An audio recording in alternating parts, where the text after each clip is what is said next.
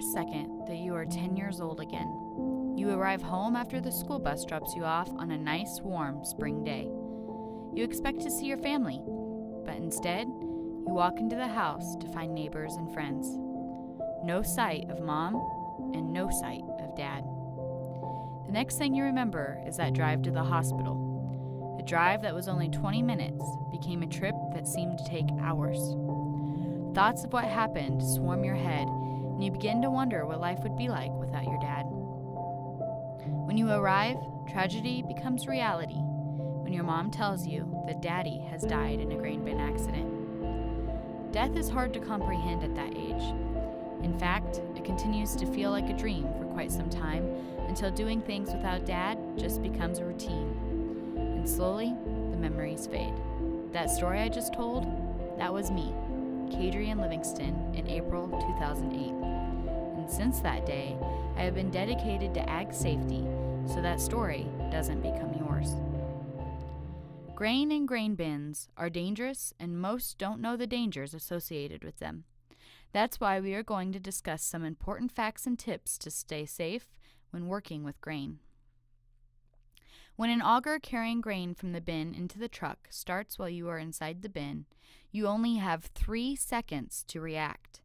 After 5 seconds in flowing grain, you will become completely trapped inside the bin. But after 22 seconds, you will become completely covered in grain.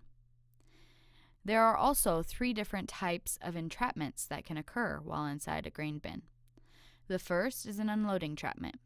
The only safe way to avoid this entrapment is to never go into the bin while it is unloading.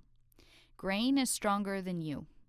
Once grain is past your knees, you will not be able to get out by yourself. But once it is past your chest, no one will be able to pull you out. It's important to never get put into this situation. The second is a bridging entrapment. When grain gets all crusty and moldy, it can create an air pocket in the grain. When weight is distributed on the air pocket, it will cave, causing you to be covered in grain and be trapped. The best trick to know if you are in danger or not is to pay attention if you are sinking in the grain.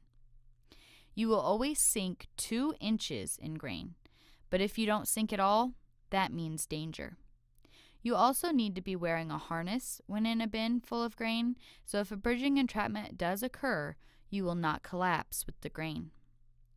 The final entrapment is an avalanche entrapment. This happens when grain gets sticky and builds up on the wall of the bin. Sometimes people get into the bin to knock down the wall so it will keep flowing. However, this creates an avalanche in the bin, and you will be completely covered in the grain. Never go into the grain bin that has grain stuck on the wall. Instead, poke the grain with a long stick from the top to continue the flow. Ways you can avoid these dangers. 0 entry. Never enter grain bins unless necessary.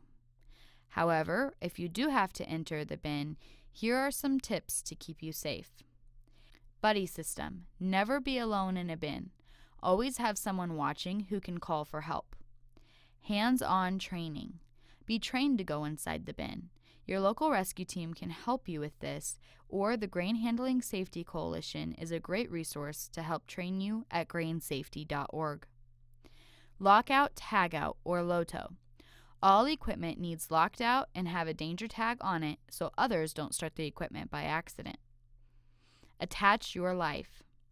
If you must enter the grain bin, wear a harness or a lifeline to keep you from falling if the grain collapses underneath you. Call 911. Never go into the grain to rescue someone. Instead, call the rescue unit immediately and wait for them to respond, or you could get trapped too. I can't guarantee something like this won't happen ever again, but I can help you be more safe and aware of the dangers that farming and ranching have. Saving lives today for a promised tomorrow.